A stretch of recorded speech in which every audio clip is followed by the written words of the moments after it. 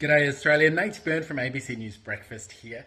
This year I get to once again be a team captain for the National Science Quiz, which didn't actually work out so well for my team last year. We drew the quiz, we did a good job, but then the public audience vote decided that my team got slimed. Well, this year I'm coming for revenge. Got a question for you.